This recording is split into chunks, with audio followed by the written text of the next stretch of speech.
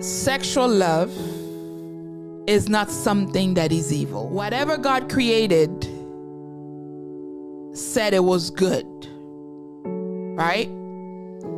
But men, what men did, they perverted it. Okay?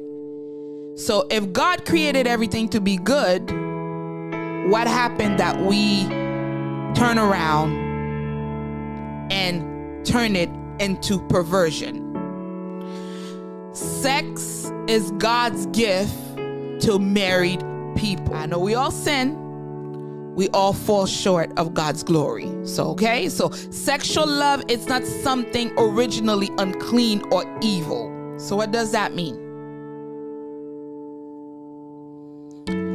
The love between a husband and a wife, among other things, is type of erotic. Okay? We call that erotic love. Okay? But your whole relationship, your whole marriage cannot base solely on eros love. Because if that's the only thing it's based on, it's doomed to fail. Because as you going into issues in your marriage, the thrill of sexual loves, it wears off very quickly. Unless you have the other component in it, the philia and the agape love.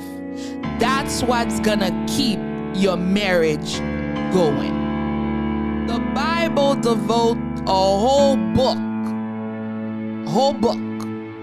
in the Bible about erotic or sexual love. And we find that in the Songs of Solomon.